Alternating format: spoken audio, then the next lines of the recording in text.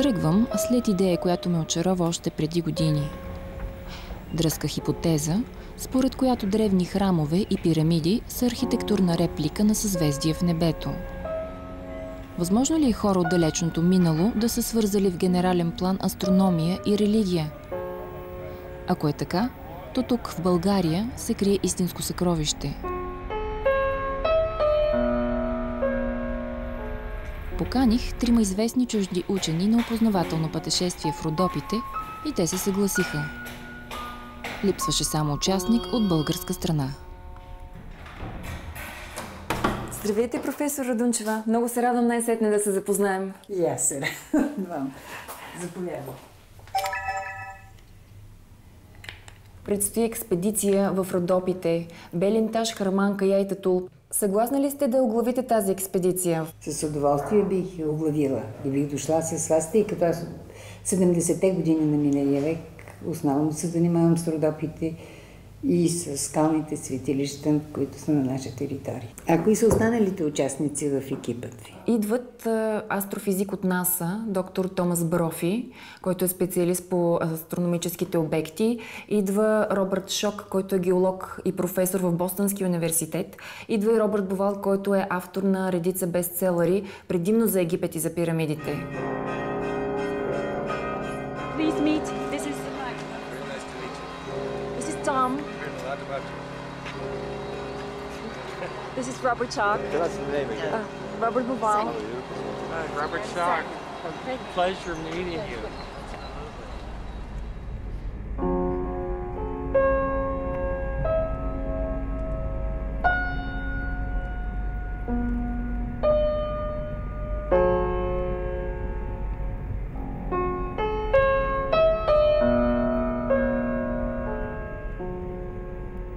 Пътуваме към Дяланата планина, както я нарича Анна Радунчева. За археолог и праисторик като нея, Родопите са неизчерпаемо поле за изследвания. Не на всеки се откриват тайните му, обаче, казва тя. А те са много. От огромните антропоморфни фигури по скалите до загадъчните кръгли отвори на платото, съчетало в името си комбинация от българска и турска дума. Белинташ – бялата скала. Тези светилища са свързани с 3 елемента – магнитни аномалии, пещери и вода. И вода. Задължително. Във всички от тях. Да. Там, където има ниши, те са около пещерите. Защото по този начин те отварят с нишата пространството между двата свята. Душата минава, както знаем от митологията гръцката, през пещерата и се прибира вече в другия паралелния свят. Тази прецизна игра с светлосенките и със слънчевата светлина, когато излизат различни фигури по различно време на деня. Те просто знаят в кой момент какво искат да видят, какво трябва да видят тези, които идват от равнината. Големите лица, които намираме метри високи и широки, които се намират от всички страни на светилището, както и животинските фигури, те за сега не могат да бъдат обяснени. Трябва да се знае обаче, че голямата част от тях не са идеализираните божествени изображения. Те са много натурални, много различни едно от друго. Защо са ги правили? Ето това е нещо, което предстои да се уточни, да се разбере, когато се съберат всичките данни от повече от светилищата, но ги има навсякъде.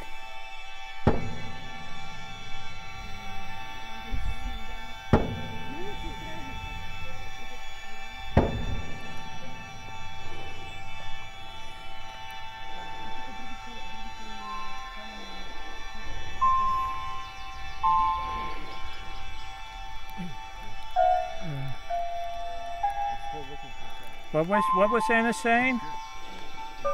What's the name of this site? This one? This side? Yeah. Беланташ. Belintash or Belintash. How do you? How will you? Местното население му казва Беланташ. B-E-L-A. N T T is T. Like Tom? Tash is stone. So the idea of Very rare combination of Bulgarian. which is Bulgarian, which is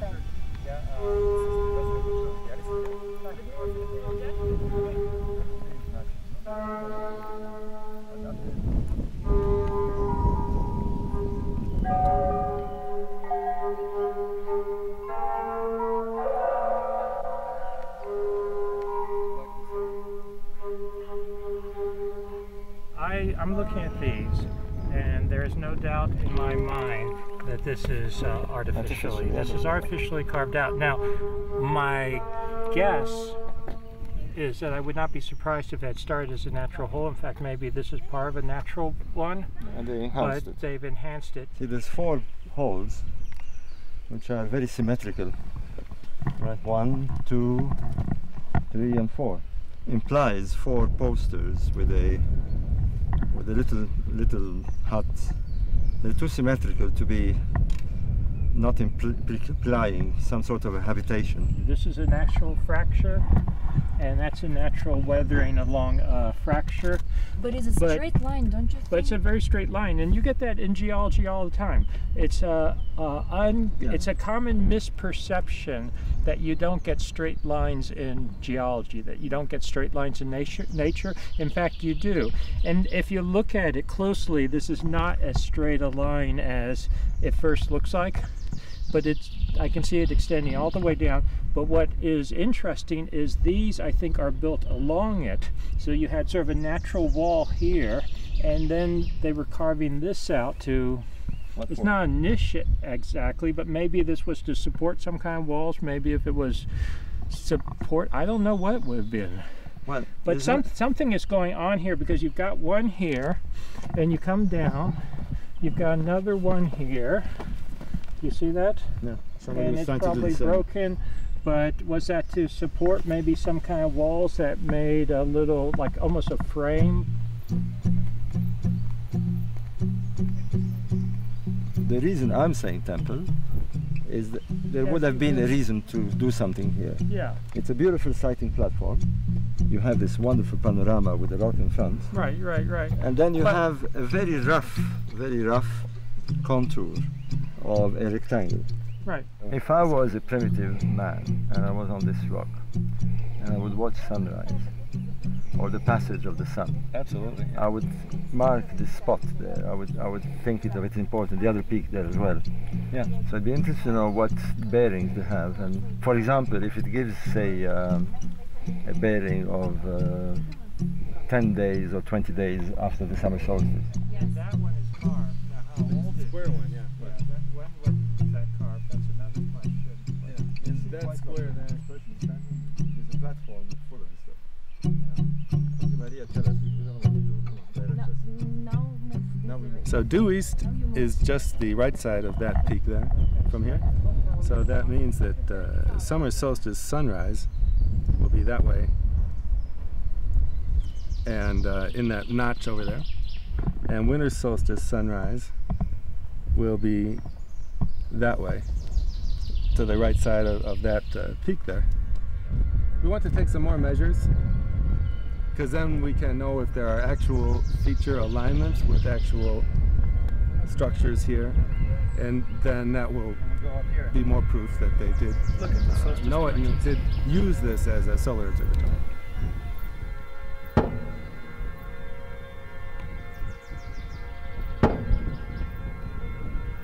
My research interests evolved into the field of astroarchaeology from my earlier work training in physics and astrophysics and planetary astrophysics at the University of Colorado, and then working with the NASA Voyager spacecraft project with humans sending spacecraft to outer space and looking at the planets and the stars and trying to understand them. And then in 1998, a very interesting site, a mysterious site called Nabta Playa in southern Egypt, came onto the scene as having some of the earliest evidence of man building monuments oriented to the stars in the sky. Yeah, and they could have figured that out. Sound when you? Yeah. When you keep it good. So it's picking up our discussion. You should use it. You have what is, from an engineer point of view, is a trench, a gully trench, all right? Now, we would do this even today to divert water. We'll do it on the roof, for example, so when the water comes down, it's picked up by the trench and will flow away. And it seems to be directed here. Right. So in other words, the people who are sitting here or doing the rituals, if it is raining, the water will not flow on them. You can see actually the water flow typically, you see that how it's darker there, right, and then it gets lighter. Probably the water flow typically gets no deeper than about that.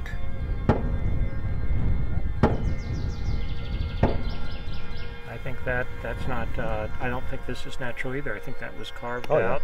And I wonder, again, I'm thinking in terms of how old are these, etc. If this was carved when the surface continued here, and this has now been broken, weathered out much later. You can see this is a relatively recent fracture compared to this carving. If we had a couple of weeks to really look at things, this type of evidence could start giving us a feel for how old these are. Even that surface is extremely weathered by water flowing and natural weather. So it must have been much more symmetrical. I mean, this must have been nice and plain. Is it possible? Yeah, it's possible this was. So what we're looking at is not how it looked originally. No. Can you go in there? Can you go in the water, Robert, to see how deep it was? No, I'm not going to go in the water, but I am going to show you. If you look at the walls here, this is carved, evidently carved. You can actually see the carving marks. I'm going to see how far I can go.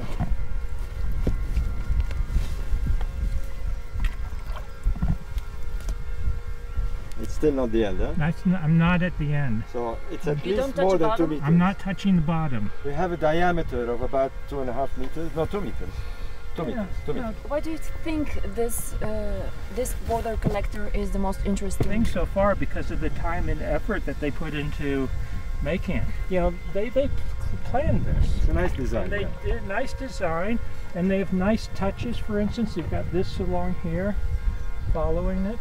Никой не е бъркал вътре в този кладенец и той е задължително да бъде направен, за да се разбере кога най-напред. Те са пущали нещо в него, по всяка вероятност, кога са първите посещения, кога е първото оформление започнало, плюс това да се вземат проби от флора, от фауна. Well, it looks like many of those round holes in the rock are carved.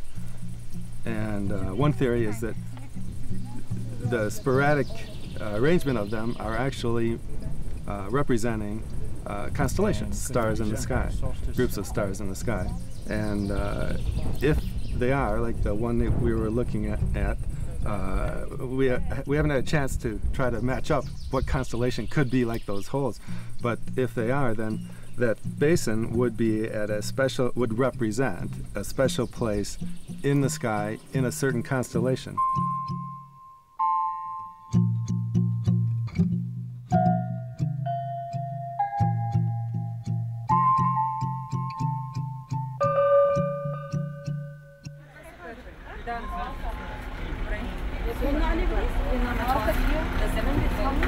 Да, заповядайте. Трябва да го ползвате.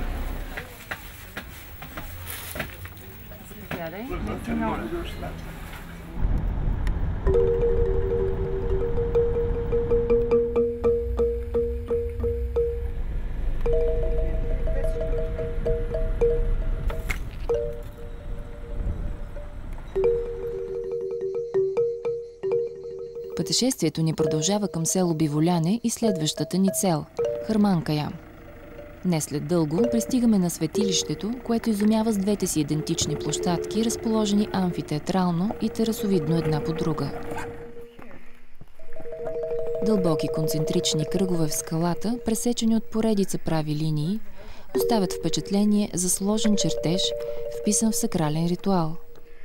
This is my first impression that what we have here, the overall sort of basin area is natural, but these cutouts, these markings, sort of semicircular, this are artificial. Artificial. First thing that comes to mind is that it's a grid pattern for divination, where you would do oracles, where you would throw bones, that type of thing. This is the first well-defined one. Would you agree with that? Yeah. So that's, you want to count that as 2? 1, 2. Well, okay, we'll see. 3, 4. 4. This one's good. 5. 6. Then you have, look, you have half of one. Well, I would say, And then you have another one. if we don't count the first one, we have 6, right? The sun goes Yeah. high That's what the sun would do. in the summer and low in the winter. You would see it moving up and down. The shadow would be moving up and down through these lines. And so these lines might have a meaning of, a calendrical meaning of marking the sun on the setting and on the rising, although we're not here to see the rising.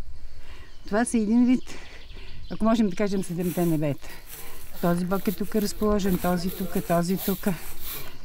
Но този отишло си по-голямата част. И миналата година беха по-видими. Тази година са още по-малко видими, защото ерозията, той е много мека скала.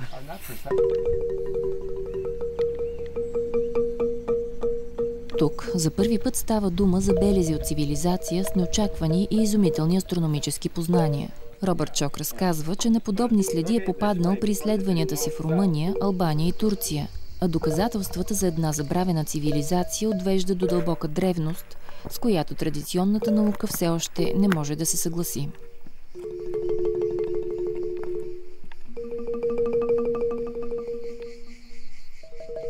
I am an academic, let me say that. I have a PhD from Yale University. I've been teaching at Boston University for 30 years now. I write academic papers as well as popular works. I am a true academic, I believe. Yet many of my academic colleagues attack me. Why? Because I dare to question their paradigm. I dare to question their worldview. I dare to question their beliefs. And I think this is the true scientific method, that we have to look at data. We have to keep an open but skeptical mind. So we look at data. We don't just agree with everything that anyone says. We don't take everything, you know, unwittingly without analyzing it, but we actually look at the data, we analyze it, and if it does not match the current paradigm, the current dogma, what the current scientists and historians say, then we have to look at the data. That comes first, and we have to change our worldview. We have to change our paradigm. If that makes me a bad boy, so be it. This is not extremely accurate. Right. But it came up with about 235 degrees for this line. Mm-hmm. And that's the winter solstice. So this could be a winter solstice, this sunset alignment. Roughly looks like a winter solstice aligned. Whether that was the meaning of it, we don't know for sure. But also other aspects of the site. Yeah, I mean, we don't know what the rituals. Once you have the actual mapping, then you would want to go and take GPS points of any associated distant sightings, and then you can get some precise measures. My impression is we're looking at a site that was found naturally, and they worked the site. So they were impressed with the rock because it had a curve, very obviously on the other one there, and then they added to it. So there is some which is natural, some which is artificial.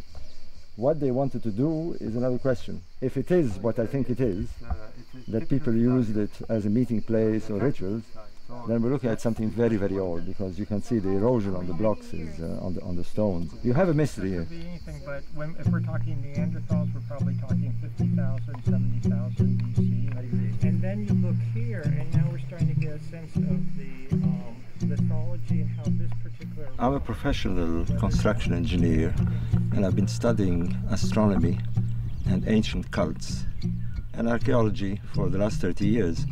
And this combines to give me holistic views about ancient sites, particularly prehistoric sites.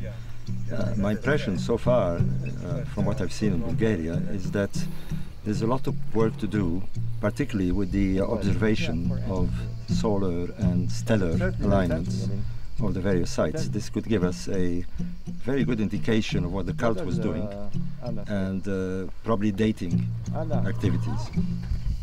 What is this? Why have you got this here? I mean, not just to give people a drink.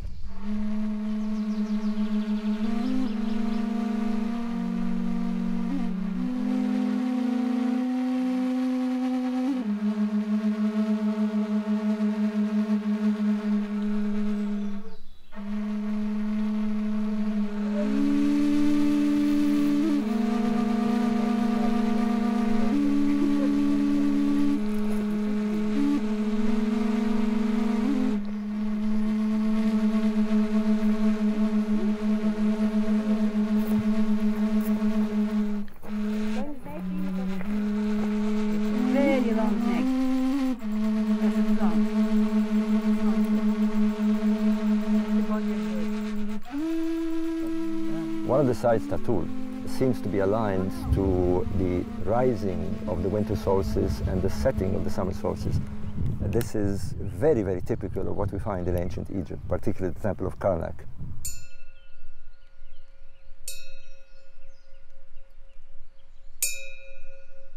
We're assuming this is the feet end.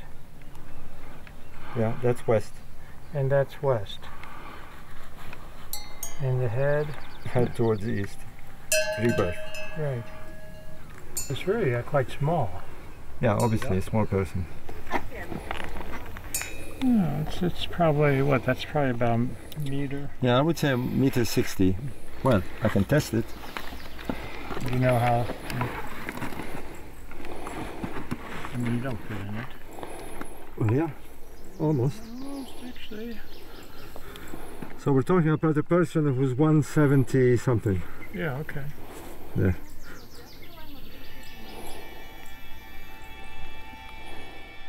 Remember, he's dead, huh? So he doesn't have shoes and... Yeah, almost.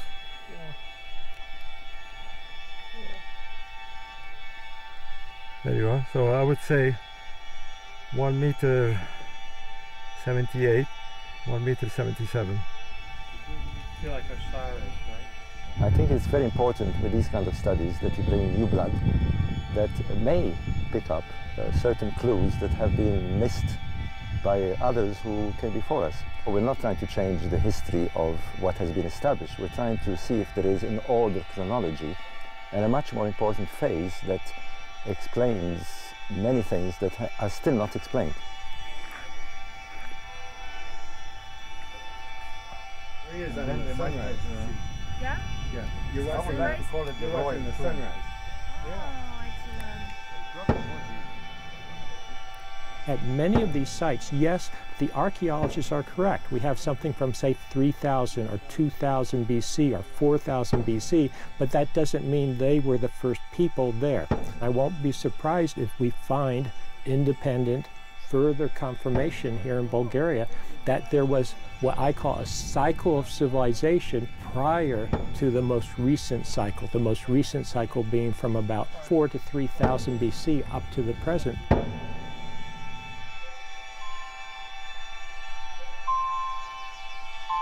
След посещението на Татул, Робърт Бауval и Ана Радунчева обсъждат хипотеза, която малцина български учени се осмеляват да изрекат на глас. До каква степен културата и ритъма на живот на древните хора са били повлияни от движението на небесните тела. Факт, който би обяснил внезапното им решение да се изселят от нашите земи и никога повече да не се върнат. Оказва се, че и двамата са застъпили тази теория. Бауval в изследванията си за религията и култа в Древен Египет, а Ана Радунчева в доктората си за праисторическата култура в Родопите. За сега обаче тази теория останала само в страниците на научния й труд. The constellations that the ancients were very impressed with are the circumpolar ones, the ones that go around the pole but never go under the earth. But because of precession, these begin to go under the earth. To them it was a shock, because all the rituals, for example, of the Egyptians was to say we are like this constellation because it never dies. But when it dies, they get a shock. So they decide that this we need to change, we need to go. Now sometimes they realize that if they go further south, they can see it. You understand? Yes, because, and they move. And they move there, that's right. Of course. Hey! We are clever. We are on the same page. Right, and solar alignment. I was saying to Tom that... След края на каменомедната епоха, всъщност, започват от север на юг. Започва едно запустяване. Взимат каквото им трябва, подпалват селищата и тръгват. И на някъде те повече не се връщат. На някои от селищата са правили ритуали за прекъсване на живота, както беше могилата в Дралфа. Цялата могила беше обмазана след последния хоризонт, последния момент, в който са живели хора. Всичко беше и след подпалването, всичко беше обмазано с бяла пръст. От върха до основата на цялата могила. Maybe from different periods. Yeah, different days. When the bear appears here, at this latitude, as circumpolar, Sirius also appears for the first time in 13,000 years. Yeah. So, if you had people coming from Africa, Right. crossing the Dardanelles, Right. chasing the same cult, Right. they would be coming around here, right? Can you imagine having this for centuries, and then suddenly these circumpolar stars stop being circumpolar? Right. But they realize that if you go north, you recreate the whole thing again. Exactly. It's a very good way of looking at it.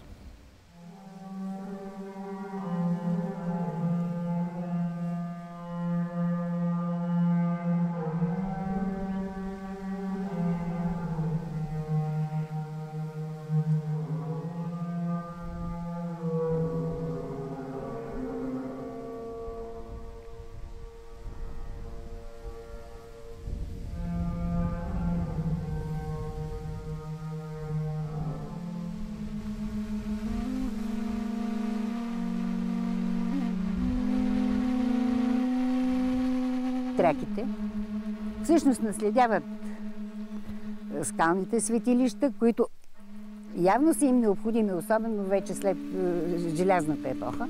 Никъде няма сведение, че те ги строят, че те ги създават, защото за да ги създадат за относително краткия срок на тяхното пребиваване тук, те трябва тълпи от хора да са в планината, което време е близко до старите автори гръцките и тогава щехме да имаме повече сведения.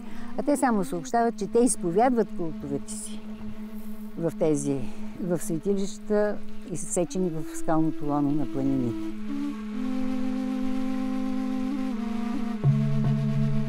As a physicist, I'm interested in what is the fundamental nature of reality. And ancient man seemed to be so interested that with the cycles of the cosmos that he would build the first monuments about them. There was some sense of connection with the universe that perhaps we have lost awareness of. We must all remain open to the concept of a forgotten civilization here in Bulgaria that impacted the origin of civilization throughout Europe, throughout the world. There's need for a lot of research to confirm this hypothesis, but if it proves to be true, then this particular area of the world becomes very, very important, because this is where archaeology should be focused to find what I call the missing link, the seed that kicked off civilization throughout the world.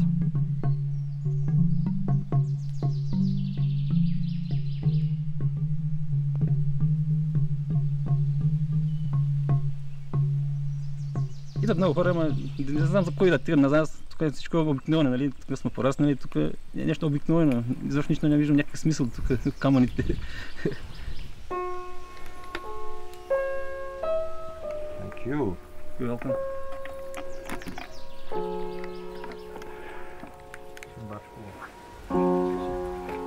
Delicious.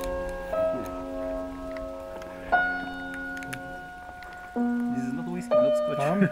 Cheers. Cheers. Wonderful. Okay, Bulgarian expedition. Here is to our future expedition.